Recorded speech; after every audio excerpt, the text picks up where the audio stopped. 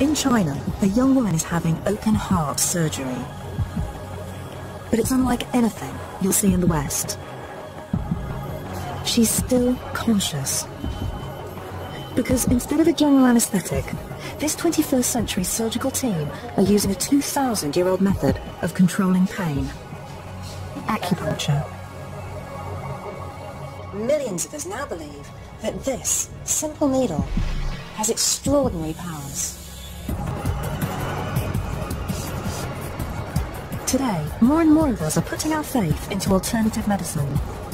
Ginseng, which is the main herb. From ancient herbal remedies, No, it's all way beyond what we normally think of as medicine, to miracle faith healing. Said again, healed all!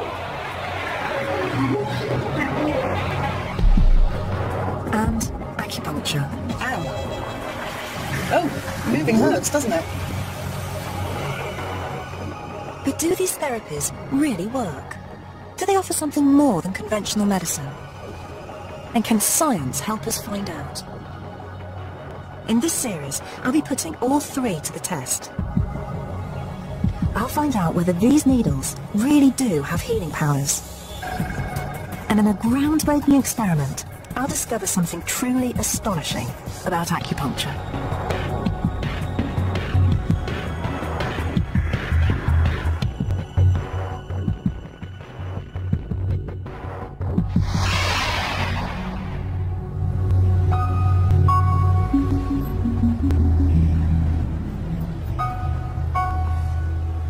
All over the UK, acupuncture is booming.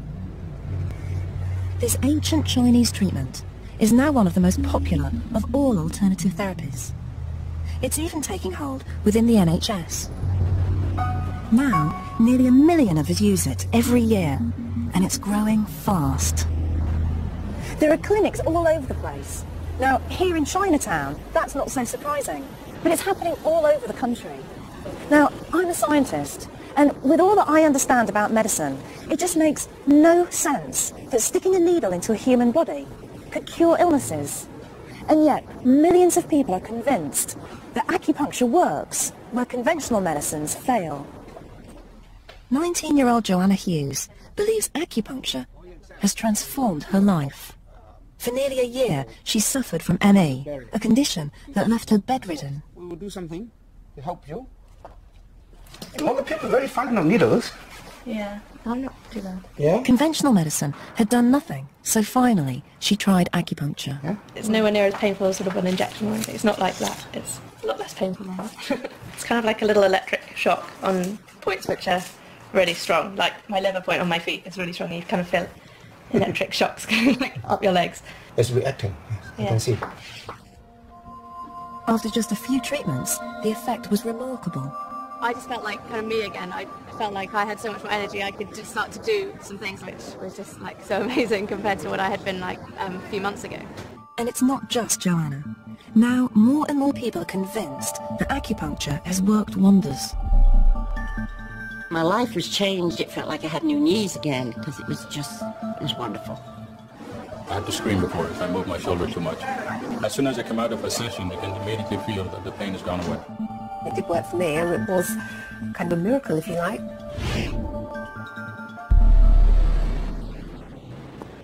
But it's all based on a very different view of the body. Acupuncturists believe that illness is caused by an imbalance in a life energy, qi, which determines our health. The qi, the energy, flows through the whole body. So acupuncture really is manipulation or unblocking or relieving the energy. So what does Professor May make of my life energy? What can you tell me about what's going on in my body by looking at my tongue? From your tongue, the coating and the color, I know what's happening to different organs of your body. Can you show me your tongue? Ah, yes.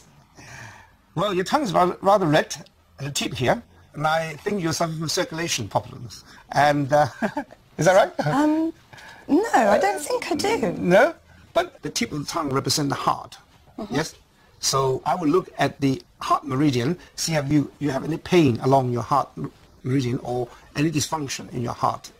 As a scientist, I found Professor May's explanation of how the body works extraordinary.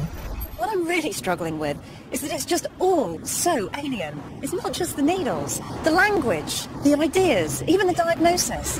And it just bears no relation to science. And yet, so many people are convinced that it's working for them. So I have to find out whether it really is.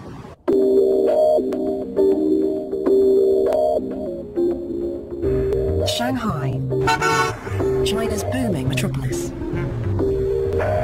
Looking around, it's hard to believe that this is the home of one of the most ancient traditional medicines in the world. But it's here I hope to find out exactly what acupuncture is and why so many people in the West are convinced by it. I'm pretty sceptical about acupuncture. But we'd be crazy to write off ancient wisdoms.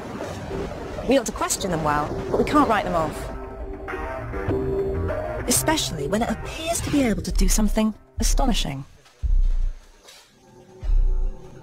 In the city's most advanced hospital, 21-year-old factory worker Chen Gunlian has a hole in the heart and her health is deteriorating. She's about to have open heart surgery. Even with the best medical equipment, it's a risky operation. Her chest will be cut open and her heart stopped. But Gunlian will go through all of this without a general anaesthetic. Instead, she's chosen acupuncture. Although sedated by drugs and her chest numbed, she'll be conscious throughout the whole procedure.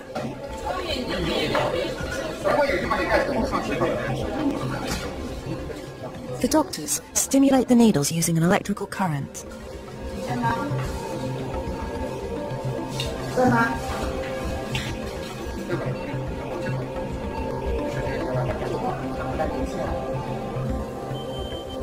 As the surgeon begins, the success of the operation depends not just on his skill, but on the power of acupuncture.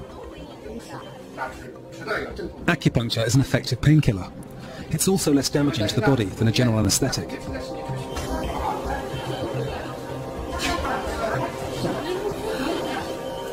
It seems incredible, but Gunlian's doctors have done more than 300 similar operations. What could possibly explain what's going on?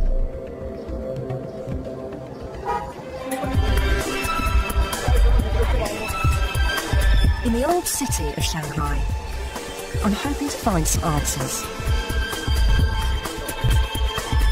I've come to meet one of acupuncture's masters, Yo Yuren, an acupuncturist from one of China's great medical dynasties, and someone who can help me understand exactly how acupuncture works.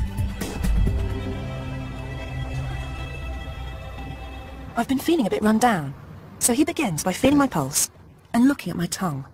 One of his patients, Fred Wei, translates for him. He says the top of your tongue's condition is very good. It's very red. Very red? Yes. Good, and that's good. That's good.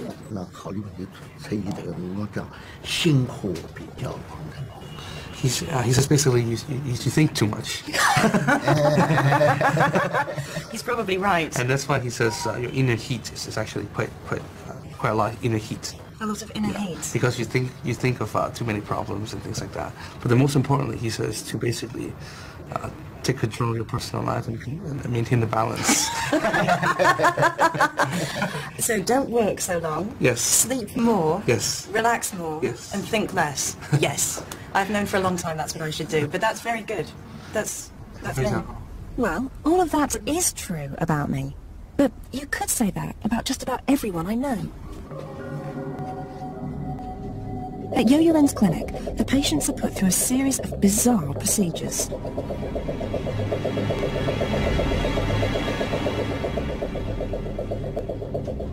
And Fred was happy for me to watch his treatment. Can you ask Yo Yuren why he's put these glass bowls on you? He says basically these kind of glass balls can help the blood circulate a little faster. Okay, so all of these down your leg, Yes. are going to help with the blood flow through your legs. Yes. And that's going to help your buttock. Exactly. Okay. Then, it was my turn. You should just relax. Okay. And what's he going to do? think of a happy place while he's... Okay, and that's great. That didn't hurt. He slides the needles in.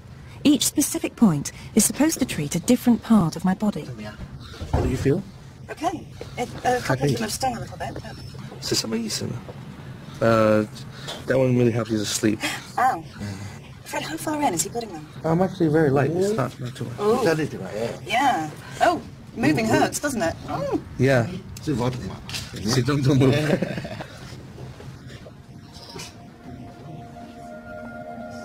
Well, it's quite nice to lie down, but I can't say I'm feeling anything special.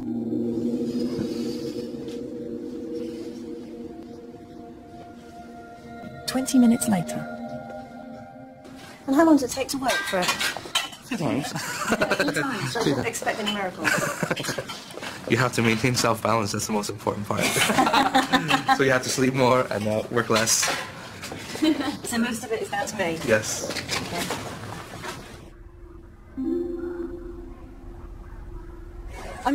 Everything's feeling really tingly, and I'm feeling slightly spaced. And I guess that's probably from having needles stuck into me. And whether that's a good thing or not, I have no idea. Today, ancient China is rapidly disappearing. Yet remarkably, acupuncture has found a place in the modern world. I'd like to know just how it's adapted to the demands of modern medicine. Here, in this hospital, doctors are using conventional medicine and acupuncture side by side. So patients get to choose which kind of treatment they're going to have. Doctors here claim they use it for sound medical reasons, not just to keep a tradition alive. And what was wrong with him? Okay, so for pain, acupuncture. Yeah. For a problem with an organ, Western medicine. And if that doesn't work, then acupuncture. Yes. Okay. Yes. But sometimes when you use Western medicine, they have a very big side effect. So they will say, yeah, you can accept some acupuncture treatment. Okay. Use a little dose of Western medicine and accept acupuncture treatment. Ah, so use a small amount of Western medicine. Yes. And acupuncture treatment to help to increase the effect. Yes. Yes. And that reduces the side effects of Western medicine. Yes. Okay. Yes. Doctors here claim that acupuncture can treat just about every illness. And people come from all over the world to seek a cure. I went to my doctor in Houston. I had a pain in my shoulder. It's been like that for about 6 months. First they gave me steroids. Didn't really get better. So he said, "You're going to China. Why didn't you try acupuncture?" And as soon as I come out of a session, you can immediately feel that the pain is gone away. I had a virus attack, and half of my face was paralyzed. And someone recommended Dr. Lee to me, so I came here after 5 treatments, and I was fine. I'm here to stop smoking.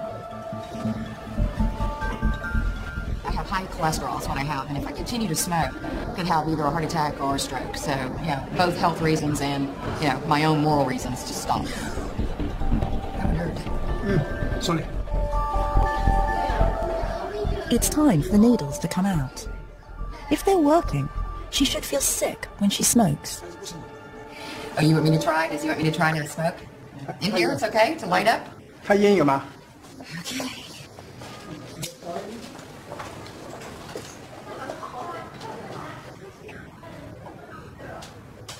Yeah, I feel a little nauseous. Yeah, I'm gonna put this out. This is making me sick. Okay. Whatever parts of my body that he was working on just made me a little nauseous. This just really, the smell just made it worse. So there is something to Chinese medicine, definitely. The more I hear, the more I'm beginning to realize we can't just dismiss this ancient tradition. For people here, acupuncture has proved itself again and again over thousands of years. I've travelled deep into the country to visit this ancient city, Guangzhou. It dates back to the time of the great Emperor Qin, and it's over 2,000 years old. So it's a great place to find out about the origins of acupuncture.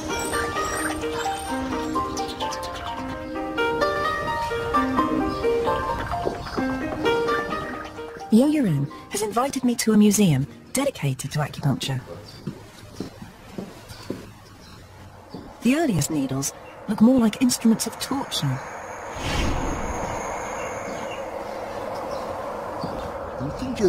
Well, in the past, there was no metal, and so there were no metallic needles. They used bone instead.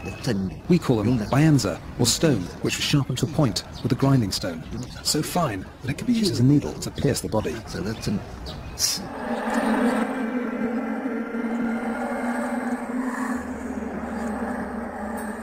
So why do people start to stick needles into other people? Someone would feel discomfort, but they discovered that if you put a needle in some part of the body, there'd be a sensation, and all of a sudden, the pain would disappear. People discovered that this point here could relieve pain, or that that point there could treat something else. It's these ideas, passed down from one generation to the next, that have survived intact to the present day.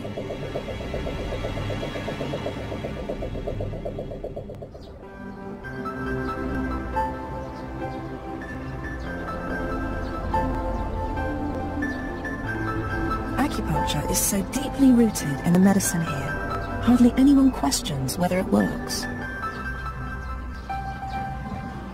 You know, if everybody in a culture believes that something's going to work, then it's much more likely to work. And we know that about medicine. If people believe something's going to work, it makes a big difference. It's more likely to have an effect.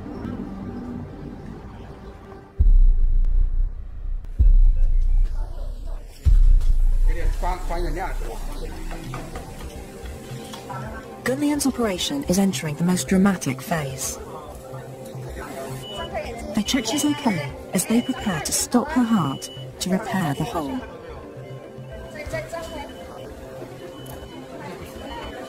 It seems amazing to me that acupuncture is even considered for such a life-threatening operation.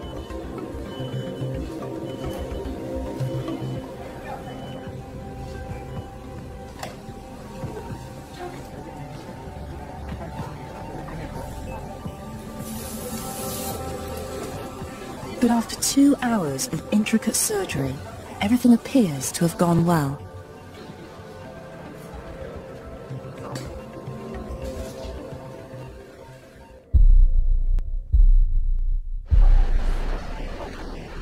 Remarkably, just 2 days after the operation, Gunlian is sitting up in bed, telling her sister the story. Her memories are still vivid. I remember the doctor stuck a needle into my hand and felt my pulse. Then he put another needle in here and here near my vein. Then my whole body started to tremble. When the scalpel started to cut the bone, I could hear it all. But I didn't feel any pain, not a thing. The speed of Gunlian's recovery is impressive. Just a week after the operation, she's ready to check out. And there's one other benefit to the acupuncture. The bill is a third of the cost of an operation with general anaesthetic.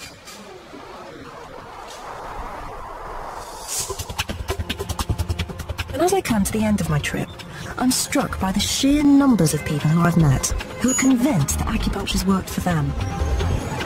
The ancient belief in acupuncture and qi is as much at home among the modern skyscrapers as the old temples. This idea of qi is right at the heart of acupuncture. The Chinese see it as a universal energy that flows around the world and inside every one of us. So it's right at the heart of the culture. The Shaolin monks believe that controlling their qi allows them to perform remarkable feats.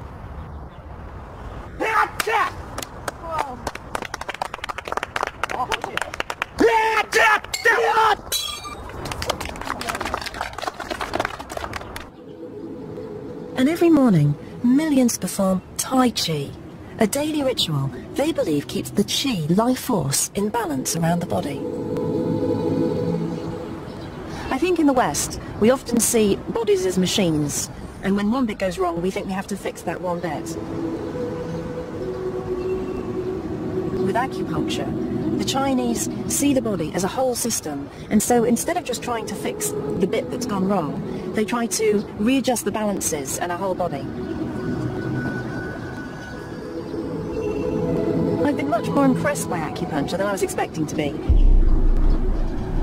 One of the tricky things about this trip is that it feels like I've been speaking a foreign language the whole time. And I don't mean Chinese English, I mean Western medical view and the ideas of qi and meridians.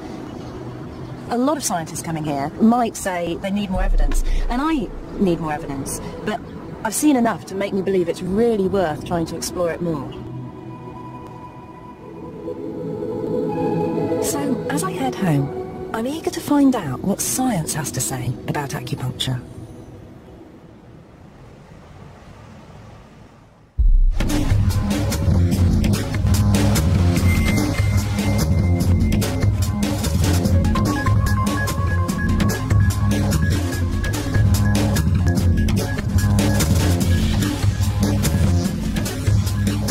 I saw some amazing things in China and heard some very compelling stories, but nothing really amounted to hard evidence.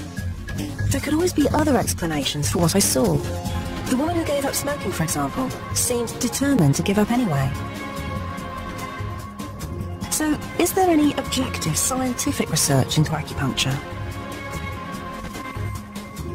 Just one website has 9,000 scientific papers and 661 trials. But sheer numbers of trials don't mean much unless they've been properly conducted.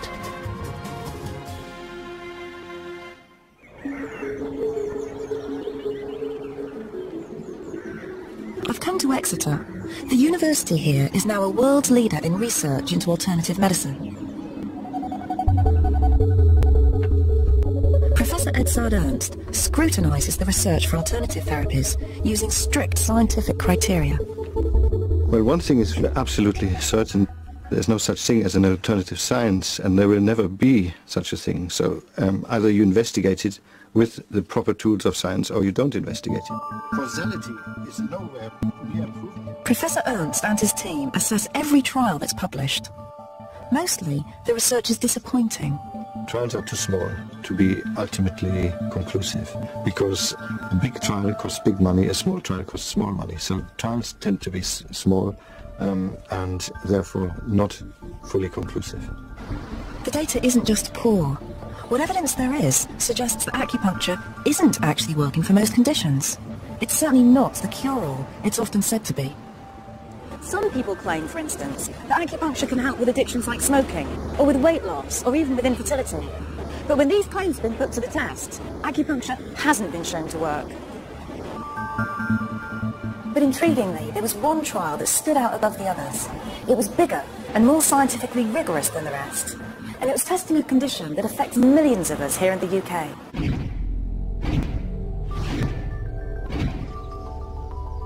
Linda T has suffered migraines for 25 years. A couple of times a month, they'd strike, throwing her family life into chaos. My eyesight goes, and it goes like all jagged, and you get blind spots. And then usually within about an hour, I'll start to feel sick and get a real pounding headache, and it's just like unrelenting, it's just horrendous. Nothing her doctors did seemed to work. But then her mother suggested acupuncture, which had worked well for her bad back. And she couldn't stand up at this time. She was like bent double, and she said, well, yes, do anything.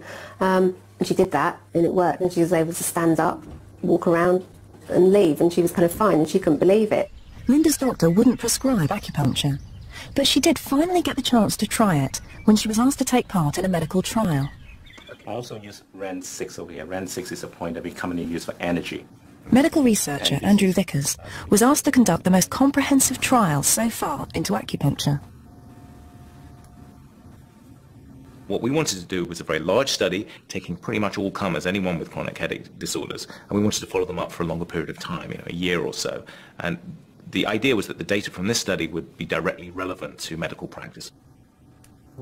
And so the first full-scale acupuncture trial in the UK got underway. Together with 400 other volunteers, Linda was randomly allocated to one of two groups. One, the control group, had just the normal treatment. The other group had normal treatment plus acupuncture. Linda was in the acupuncture group. The acupuncture did something for her migraines that no conventional medicine had managed. I didn't have any through the trial, and then I never had another one afterwards. So it was kind of almost miraculous. What we found at the end of the trial was that patients who were in the acupuncture group had fewer days with headache, and the headaches they had were less severe than the patients in the control group. The results were intriguing. Here at last was a large-scale, randomised trial that showed acupuncture might really work. It was a significant step forward. But there's something that's still troubling me. Perhaps it wasn't the acupuncture itself that was making the difference to people like Linda and the other volunteers. It could have been some other part of the treatment. Just being listened to once a week, having that kind of attention, or being able to lie down and relax properly. Maybe those things made a difference. And there's another big problem. And then you stimulate them manually? The placebo effect. If you know you're having a treatment and believe it might help, especially if it's something as elaborate as acupuncture, then that in itself can have a big effect. And another stimulation is maybe we want to placebos can move mountains in clinical medicine. In order to create progress in healthcare, we actually want to find out whether a treatment is more than a placebo. It's a crucial hurdle to overcome. There's only one way to be sure that it's the act of needling itself that benefits the patient. And that's to compare those who've had acupuncture with those who've been tricked into believing they've also had it. Now, how on earth can you do that? Persuade someone they've had a 1-inch needle stuck into them when they haven't?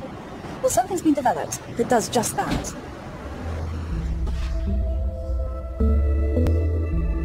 I've come to see Mike Cummings, a medical doctor, as well as one of the country's most prominent acupuncturists.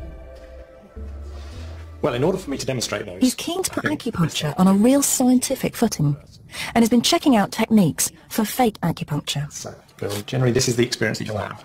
Tap the needle in. Ow. And then gently insert. Okay, I felt the spike, which hurt a bit. And when you pushed in, I didn't feel much. I just felt the spike, really. Okay, so that's the real thing. So that's the real thing. So now I have to try and convince you, somehow, that I've done that type of procedure.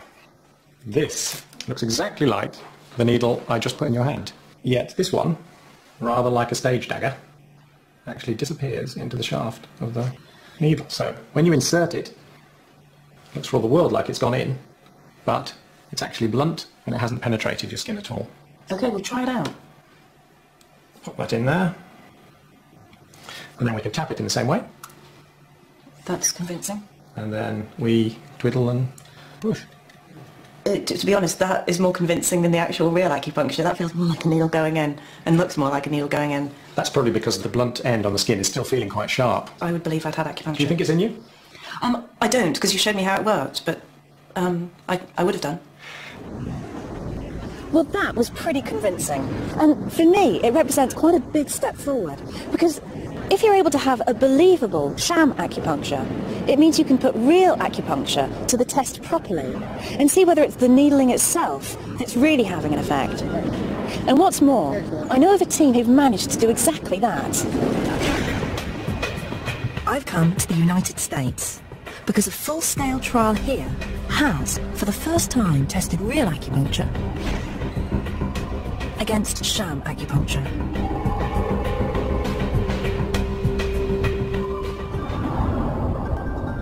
At the University of Maryland, researchers were determined to discover whether acupuncture was better than a placebo. Leading the team was Dr. Brian Berman. When you're looking for a placebo in an acupuncture trial, you need to persuade somebody they've had a needle stuck into them when they haven't. How do you do that? What we did was we took a guide tube, but there wasn't an acupuncture needle, and then we would tap it like that. And then we would actually tape over the point. We'd have them ready made up. And it would look pretty much the same thing if you were looking down. Just the same. You said that you do this on naive patients. The people that we did it on had never had acupuncture before. Have you had acupuncture? I have. So you would be more able to tell the subtle differences between it. So, Maryland became home to the first placebo-controlled trial into acupuncture. As subjects, Dr. Berman used patients suffering from a crippling disease called osteoarthritis. There's no cure, only techniques for easing the suffering. Sylvia Ankers emigrated to America 40 years ago and has been in crippling pain for the last 20. You think you can do a lot. You know, you start to walk and you think, I'm going to be fine. I can walk this long road. But then the pain, it's hard to explain. It's almost like having toothache in your knees. It just really hurts. But acupuncturists claim great success for it. For Dr. Berman, it was the ideal condition to test. 570 sufferers were recruited and divided into different groups. They were randomized to one of three groups. They either got true acupuncture, sham acupuncture, or the education control group, which was the standard care from the Arthritis Foundation. Sylvia, although she didn't know it, was assigned to the real acupuncture group. They told us that, you know, we wouldn't know whether we were having the actual acupuncture or a placebo. On my first session, I was a little apprehensive because, you know, you think needles going in, they're going to hurt, but they didn't. Throughout the 26-week trial period, the team checked the effectiveness of the placebo. We think the placebo worked reasonably well. Most of the people in the groups couldn't tell if they were receiving true acupuncture or sham acupuncture. The team were happy that they convinced enough of the sham group by the technique for the trial to be scientifically sound. Over the months, the results were compiled and then analysed, and a clear picture began to emerge. The reaction was pretty incredible. There was a lot of interest because it was a well-done study with a large number of participants that had a credible placebo control and adequate follow-up and adequate acupuncture. So it was applying good science to this ancient technique. The results were to cause a sensation. When you compared the two, there was about a 33% improvement of the real acupuncture group over the sham acupuncture. And do you know whether the acupuncture is having an effect on the osteoarthritis itself? We don't think that the acupuncture is actually having an effect on the osteoarthritis itself. What we think the acupuncture does is it reduces the pain and inflammation. And that has the effect of, and less pain, easier to get around and better physical function. So would you say that this trial proves that acupuncture works, at least for osteoarthritis?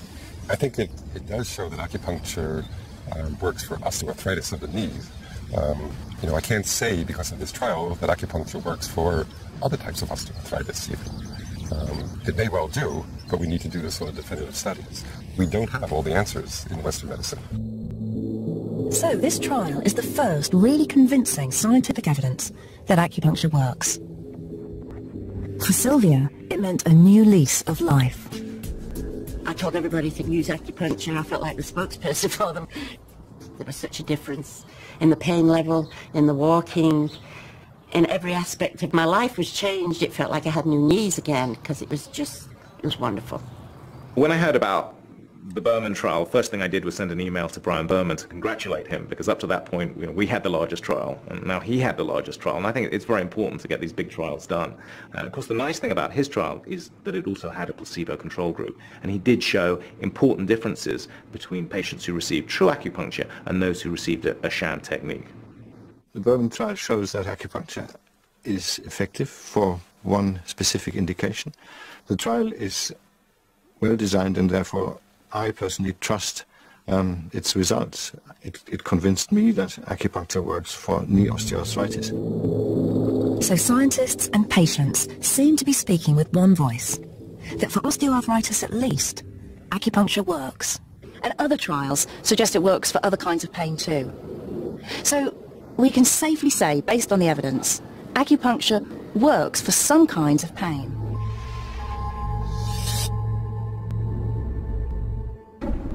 I'm quite surprised. I found evidence that acupuncture can work. Something I hadn't expected when I started this investigation.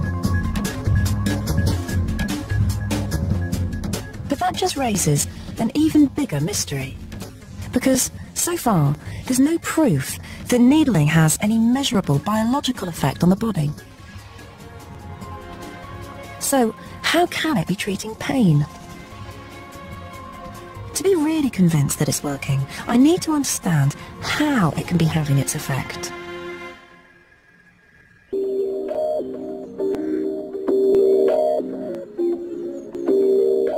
a friend of mine, Mark Lithgow, might be able to help. As a neuroscientist, he's been trying to understand just what pain is. Pain research is a very new area. Just understanding the areas, how they connect together, is really just emerging. But modern scientific equipment, like the MRI scanner, has provided insights. 15 years ago, it wasn't possible to look inside someone's head. It was treated as a black box. This has revolutionised how we understand neuroscience today. Now we can actually see how the brain responds to pain. There's completely different areas that are associated with pain. You'd register that pain, and these parts of the brain towards the front would start to light up. And there's another area at the sides just here called the insular cortex, which would also light up in order for you to register that feeling of pain. So the brain may be the key to acupuncture. That was really important. If acupuncture works on pain, then it ought to affect the areas of the brain that are involved in experiencing pain. And we're going to devise an experiment to try to measure that. Now, it's hugely ambitious, because of course we've got to be scientific and rigorous and plan it really carefully. But if it does work, we could find powerful evidence that acupuncture is having a real effect on the body. I've called in some of the top people in the field to help.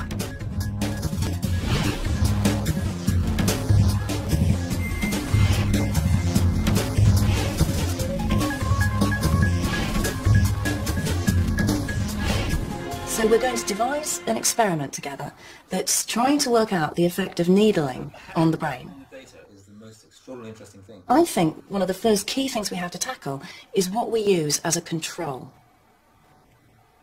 I'm still a bit concerned to actually try and work out what acupuncture actually is. Is it the needle going in, or is it actually the turning of the needle? And there seems to be a depth issue here as well.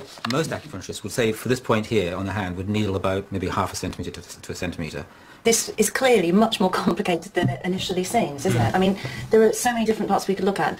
The position that you put the needle, the depth that you put the needle, the movement of the needle, whether you move it or not. So what you're suggesting is we just focus on the act of needling and take an... It's really interesting for me being in a room with a group of people of different perspectives. So scientists, some of whom are really sceptical about acupuncture, and acupuncturists who are interested in science but really believe in acupuncture.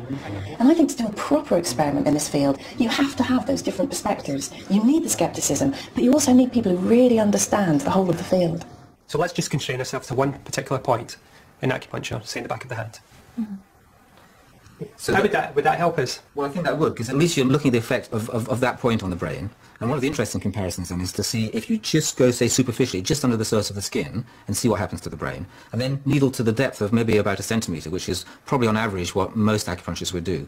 And we could map that in the brain. We could look at that difference. Well, we've made a good start, and we've agreed on what test we're going to use. We'll stick the needle in on a well-known acupuncture point just here. And for the real acupuncture, we'll stick the needle in quite deep and do a brain scan of the volunteer. As a control, we're going to just stick the needle in a short distance and twist it, and then do the brain scan. And so by comparing those two, we ought to be able to see the difference between the real acupuncture and the control. This is a genuine piece of new research. We plan to look deep into the brain during acupuncture to find out, one way or another, whether acupuncture is having a measurable effect on the body. Oh, that's fantastic. Now all we've got to do is set the experiment up. Mark talks to the team about volunteers, questionnaires, scientific protocols, as well as tracking down the most powerful scanner available. The setup was just incredible. The constant phone calls. I mean, within a few minutes of someone putting the phone down, there'd be someone else on the phone saying, "Are you sure this protocol's right? Are you sure you shouldn't do the control like this? You shouldn't change that?" Everyone was so panicky about the control, so worried that they weren't going to get the control. Because once you've started the study, you're completely committed.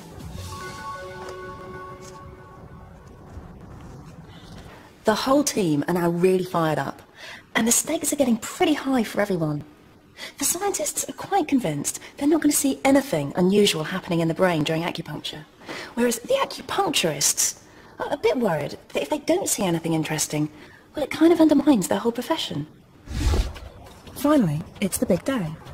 Hugh will lead the study and carry out the acupuncture. Aziz will scrutinise the data and analyse the results. Mark and I will be on hand to check what's going on. And we've pulled off a coup. We've persuaded the University of York to let us use their state-of-the-art scanning equipment. Now, we've come here to York to do these experiments. Why here? Well, they've got here the new generation of MRI scanners, what's called the 3 Tesla version, which is a relatively high field strength. Only a few years ago, they were what's called 1.5 Tesla, so it's doubled in field strength. So it's a hefty, big MRI scanner. Big magnet in there. The MRI takes stills, like photographs of the brain, but we're also going to use a more advanced form of scanning. It's like using, perhaps having a video footage where you get a continuous stream of data, so you can actually follow someone's thoughts in real time, far closer than you can do even with the big scanners here. So using these two techniques together, we ought to be able to see deeper into the brain what's going on at a particular time when acupuncture is going on. I think so. Firstly, no one's combined these two techniques on the same patients. That's a complete first here. This particular design of study is a complete first, trying to rule out certain features. And using this field strength with this magnetic field has not been done before. So there's lots of firsts that are going on in this study. If you don't find it here, you're not going to find it anywhere. The massive magnet is powerful enough to pick up a car, so each of the volunteers has to check for anything metal on their bodies. The only thing I was worried about was metallic toenail polish. It's far enough away going from collarbones up, so that's far enough away, don't worry. We're just about to go into the room, but first of all we need to make Hugh sure takes the volunteers through the escape drill. Once inside the MRI, they'll be locked behind a 6-inch steel door, designed to seal the scanner from the Earth's magnetic field. Mechanical way of getting out. See if there's a power cut, for example. Right. But the thing is, actually, I'm in the room with you, so, but this is part of our regular safety routine. The team are trying to detect the tiniest changes in the brain when the needles are inserted. It's very small, right? It's wonderful. See, Zed? Even the smallest error at this stage could invalidate the entire experiment. We've tried as hard as possible to be absolutely rigorous.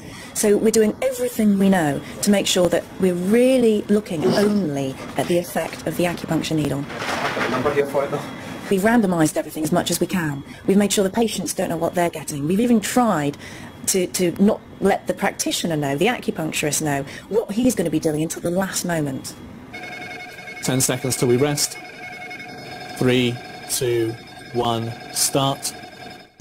Finally, the experiment begins.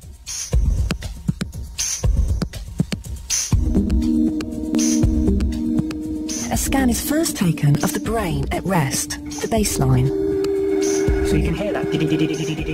So that's taking images now. Now it's having a little bit of a baseline period while they're supposed to get effectively the mind or the thoughts while they're at rest. Then the team scan the brain when the needles are inserted. Hugh then twists the needle. This usually generates an achy, tingling sensation called de chi. When the needle is stimulated, you quite often elicit this de chi sensation, and acupuncturists often look for that. They look for a de chi sensation as part of the healing activity of the acupuncture. 3, 2, 1, start.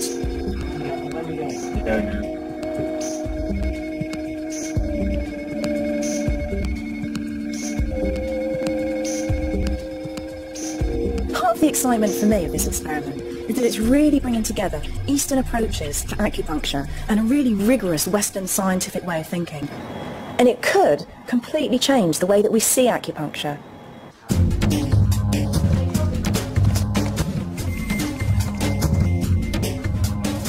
Buried away in his lab at York University, Aziz begins to analyse the data.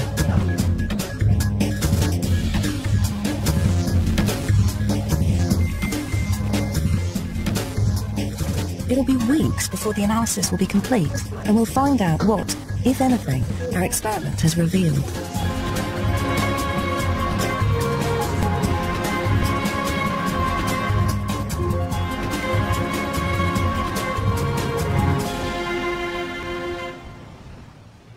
At last, results day. Now, the results are looking really interesting. But Hugh, maybe you could just summarise the main findings for us really clearly. First of all, with superficial needling, we get a picture in the brain of this area lighting up, in other words, becoming activated, increased blood flow. And if you look at this brain here, this is the front of the brain here, and this is the back, and we have a cutout there, just so you can see inside better what's happening. That's no surprise. This is just the brain's normal response to the needle being lightly inserted. What we found with deep needling, if we had the chi sensation of a needle, that's the aching sensation, what we picked up was deactivation. Areas of the brain here, further back, where we've coloured that blue.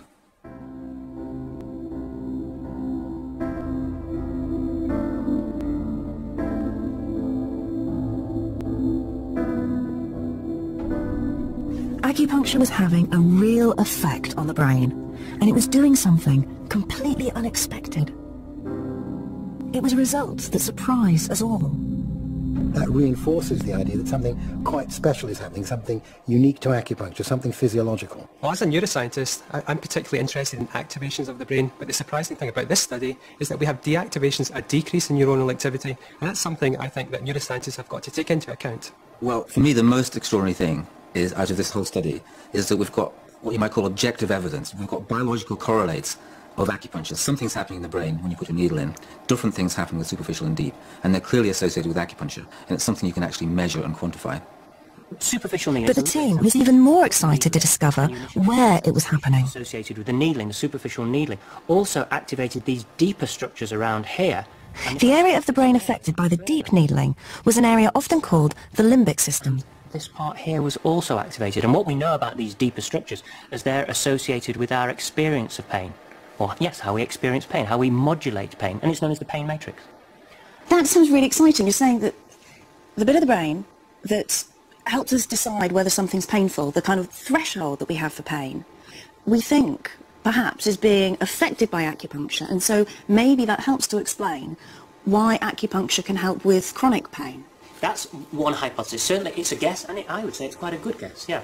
Wow, well that's quite remarkable. So, the discovery that parts of the pain matrix become less active by deep needling with De Qi is astonishing. Why? Why on earth would just that De Qi sensation, be associated with deactivations? That we don't know. But when you tie it in with the fact that acupuncturists use De Qi, does then these deactivations start to give us the key to how acupuncture works?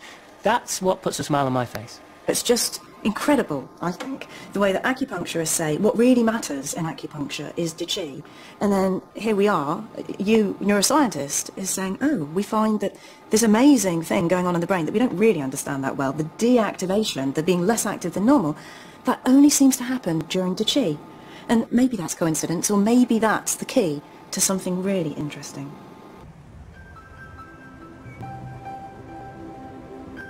I'm sure scientists will continue to examine acupuncture. After all, huge gaps still remain in our understanding of this ancient medicine. But for me, the results of our experiment do add weight to many of the stories I've heard in my travels.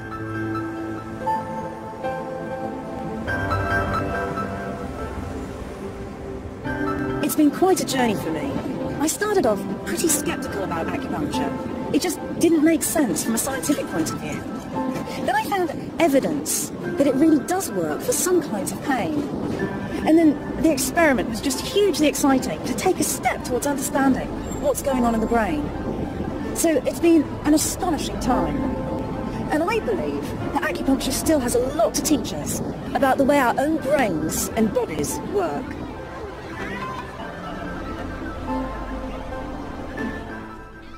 And Kathy Sykes turns her attention to healing, same time next Tuesday on BBC Two.